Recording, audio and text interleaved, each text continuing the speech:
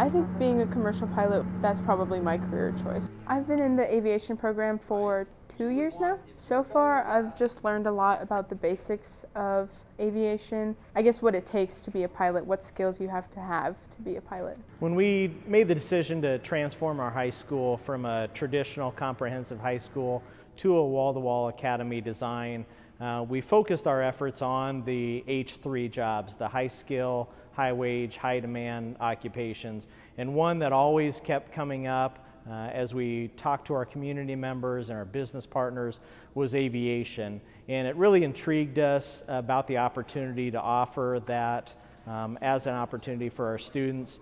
Our regional airport has been growing tremendously.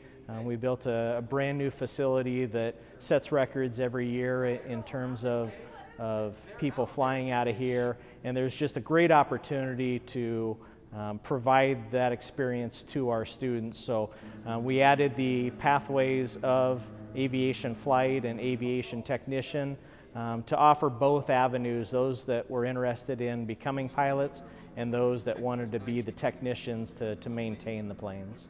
I started flying 20 years ago right here in central Nebraska.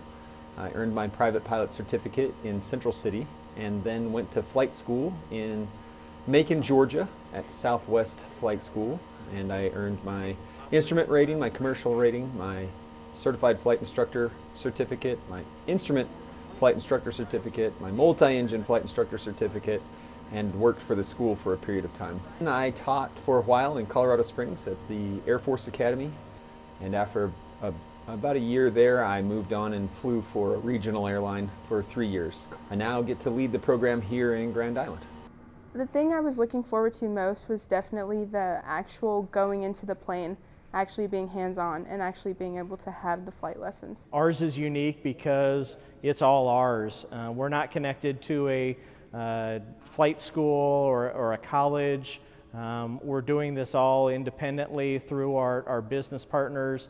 We've been fortunate enough to hire 2 staff members that meet all the criteria that we need to offer these. It's just given us the opportunity to reach out to our business partners, get them involved in the selection of the curriculum, working through the AOPA curriculum and offering these experiences to our students, and being able to do the flight within our school day, within our school structure, has been very powerful. I do hope that we do begin to give flying lessons to students, and I hope to graduate a student with a private pilot certificate in the future.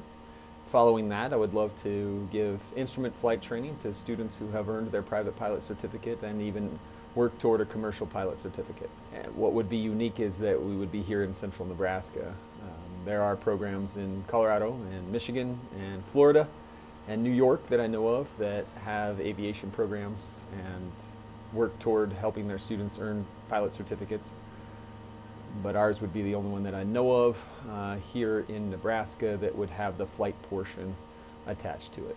Being able to earn my private pilot's license now in high school would help a lot when I do pursue the actual career, because then I would just have that out of the way and I could just go straight to going into my commercial. Our students are poised for an amazing opportunity. While our economy will rebound eventually, aviation jobs will be abundant, piloting jobs will be large, and there will be lots of opportunities for our students if they continue and persist in this endeavor. There will be a ways to go, obviously. Earning a private pilot certificate does not allow you to have a job. You need more training than that. But we have graduates already who are pursuing aviation either here in the local area, at the local airport, or at colleges. So our program is putting students on a path to becoming professional pilots. I would definitely say a big inspiration just in everything that I do in my life would definitely be my parents, because my dad came here as an immigrant from Mexico at such a young age, and now he has like a really successful business, and it's just so inspiring to me because he built something out of nothing. And I guess that's what's really inspired me to want to do something that's so great in life. I want to do something that's not heard of a lot, and it's just, I think this would be the best career for me.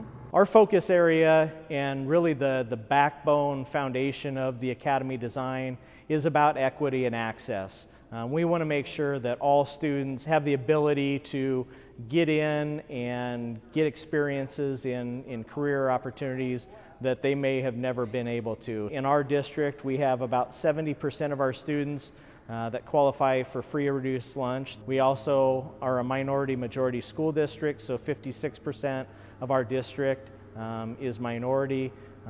A lot of these students, aviation wasn't in their vocabulary, and we've now given them the opportunity. We've piqued their interest through exposure, piqued their interest through hearing from professionals tell their story about how they got into aviation, and these kids now are hooked and excited and working on their now plan to pursue a pilot's license and get into commercial aviation or get into the A&P side and get into those high-skill, high-wage jobs. I guess it just sounds so cool to be able to meet so many new people through the industry and be able to go to so many new places that I've never even heard of sometimes. Like, it's just amazing the opportunities that you can have with being a pilot, especially a commercial pilot.